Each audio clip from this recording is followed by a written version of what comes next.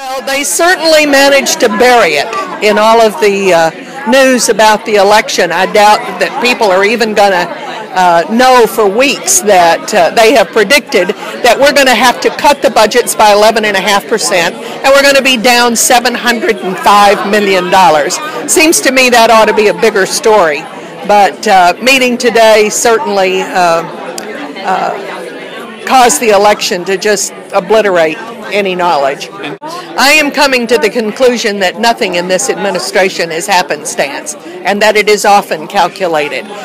We've been trying to use those numbers that legislative research released to say, gee, this tax plan is going to crater state government and cause us to have these drastic cuts. And now we are vindicated, or we've validated those numbers by the consensus revenue estimate, but it's buried on an election night story. I know we always do those consensus reports in November, so maybe it's just a coincidence, but somehow I think it was a little more calculated on the pick of the date.